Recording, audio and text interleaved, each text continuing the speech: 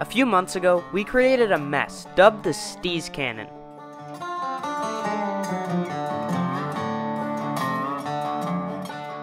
It was our first wood feature ever, and as much fun as it was, the thing was sketchy. The planks were only 1 foot wide, getting speed was a real struggle, the entire structure wobbled like crazy, and you could feel all of these things when riding up to it. Today, we'll set out to rebuild this feature into something more fun and a little less difficult for the mind. Let's start off by grabbing some wood from Home Depot.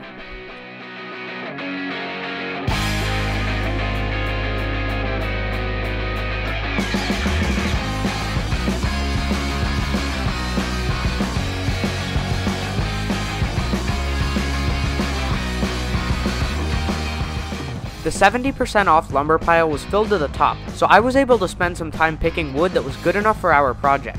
It's a feature for us to ride mountain bikes on outside, so it doesn't have to be perfect at all. In fact, some boards with knots or imperfections can actually be better. Now for a quick materials overview, and then we have to get all of this down to the trail. So for today, we're going to be doing a rebuild of the log on the step-up trail, and we have plenty of wood for it. A bunch of this is all extra, but we have 11 of these 2x4s. Most of them are 8 feet long. 4 of the 2x6s right here, and then 2 2x8s. So this is definitely enough wood for what we're going to be doing. And then we also have a little bit more screws and then some extra offcuts for bracing. We're going to slide these boards down the grass hill again, and it worked very well last time. These boards are too thick to snap on any impact here, so it'll work perfectly.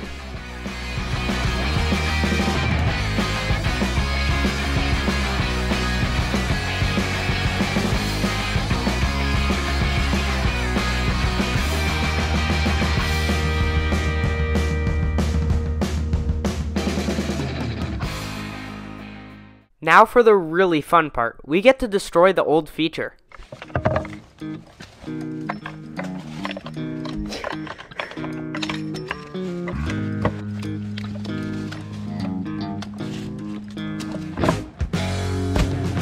We get to destroy it! Yay!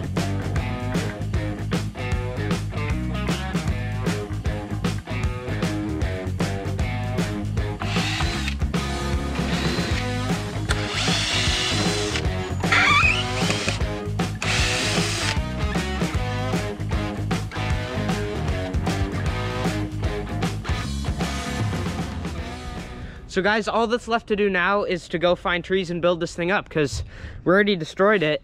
There's nothing here where the old one was, except for the landing. So let's get to rebuilding it.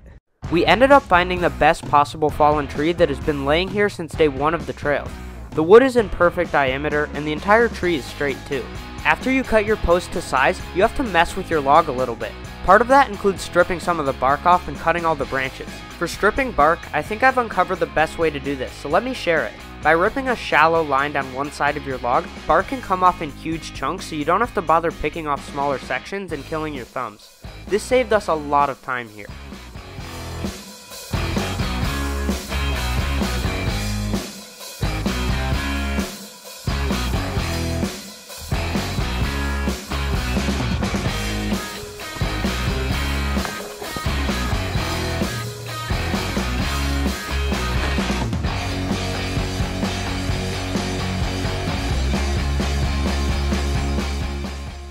Now before we start digging our post holes, I got a little sidetracked and wanted to work on a different project for now. Most of this involves fixing the whale tail. The first of 3 things that I want to do is chop off the top and remove 1 plank from the lip.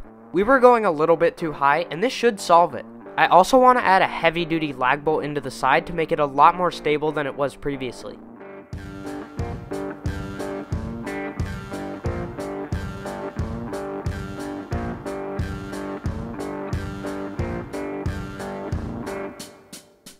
For the lag bolt, we'll start by pre-drilling a nice big hole for it, and then we'll just secure it in place.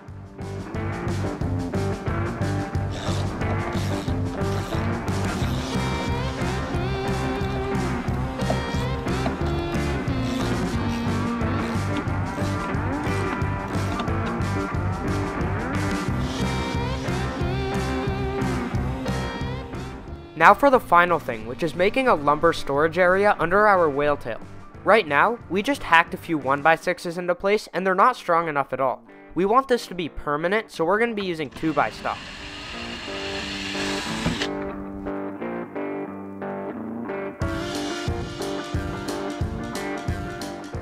The structure just simply spans 2 beams across on the bottom of the whale tail, and we'll be able to store any lumber longer than 8 feet here.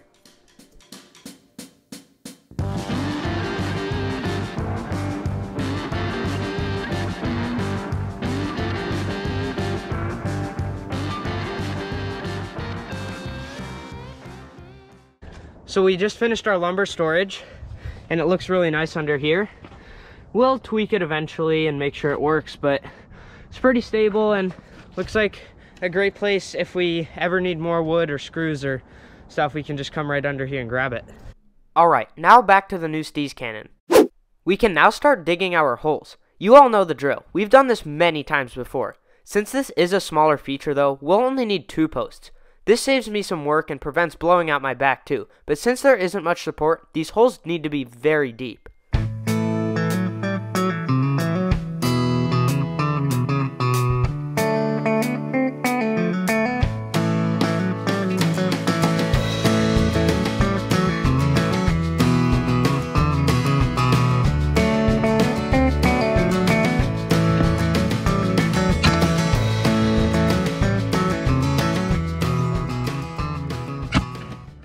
So right now we've dug one of our post holes, not even close to deep enough, but one of the problems is when you start getting kind of far down, it gets pretty hard to dig, and that's why you get one of these things.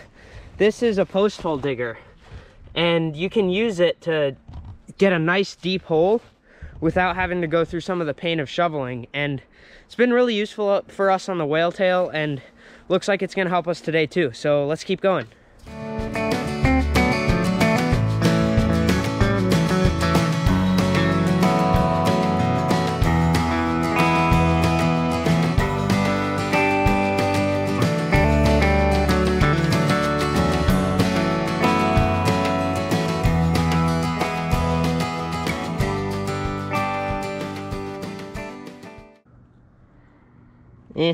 Close enough. And this way looks almost dead center, so we're perfect. Digging the supports in didn't take long at all, and we can now cut the post to size using a level.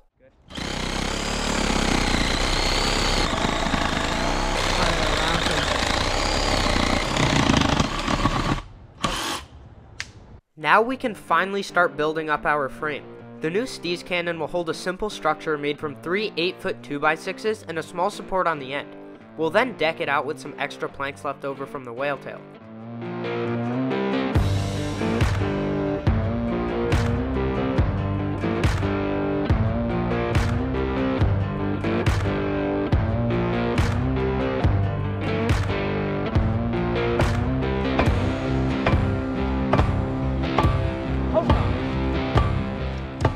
These are stakes. By smacking them in, we can prevent the lower section of the boards from moving side to side, and it's the only way to secure it from the bottom.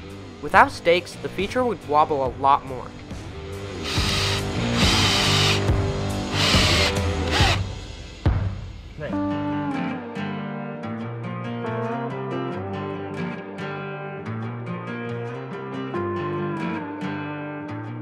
And now we can finish up the rest of the frame, along with bracing it.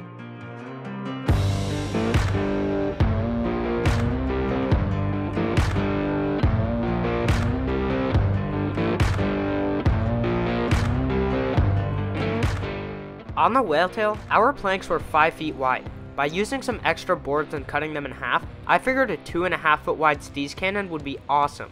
That's way better than it being 1 foot wide before. So let's throw our planks on.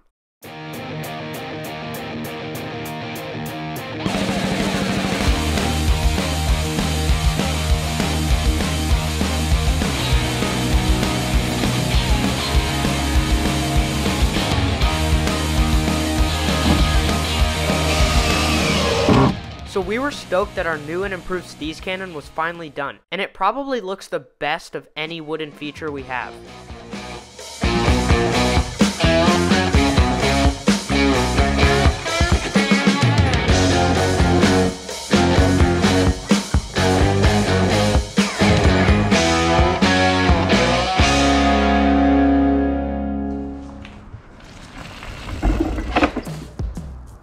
think I could have done it that time?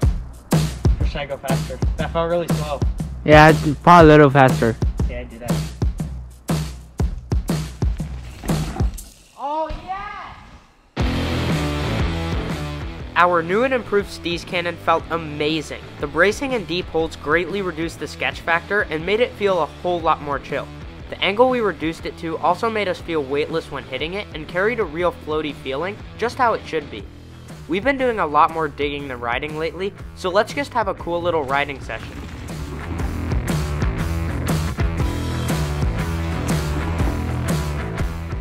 After riding this some more and getting comfortable with it, I'm glad to say it fixed everything wrong with the old feature and made the whole line feel mint.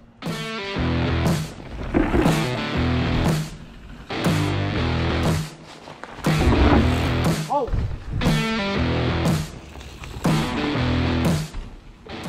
Well, thank you all so much for watching to the end. It's because of you guys that I can keep putting out cool videos for everyone. Please be sure to like, comment, subscribe, and share the video. Thanks for watching, and I'll see you all next week.